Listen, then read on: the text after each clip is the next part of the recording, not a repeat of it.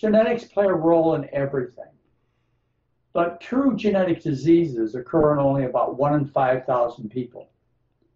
But you have tendencies in your family to, say, get breast cancer or heart disease. But these are tendencies that would never be expressed if you didn't stress the body with things like tobacco and alcohol and poisonous foods like chickens and fishes and cows and pigs and cheese and yogurt. These are poisons. And vegetable oil like corn oil and olive oil and safflower oil and whatever health food oil you folks are consuming out there.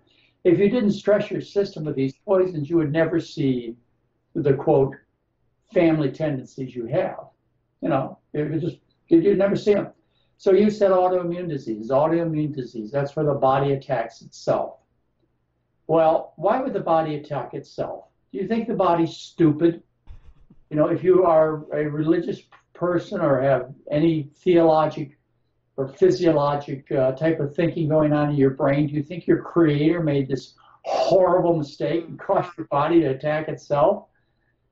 No, these autoimmune diseases like rheumatoid arthritis, multiple sclerosis, scleroderma, vitiligo, vitiligo, ulcerative colitis, Crohn's disease. I mean, I could go on for a long list. Where the body attacks itself, these are due to many things. One thing could be a virus, but I don't think it happens too often, but it does sometimes.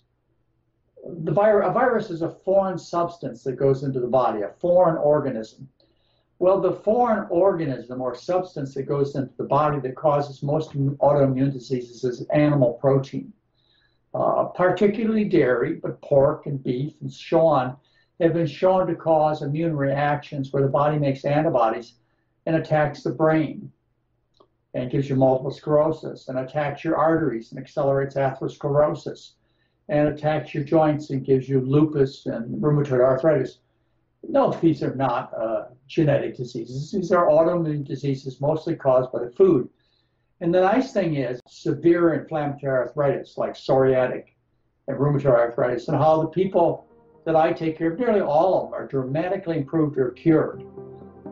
Espero que hayas disfrutado otro video de plantaderevolution.com. Si fue así, dale me gusta, déjame un comentario.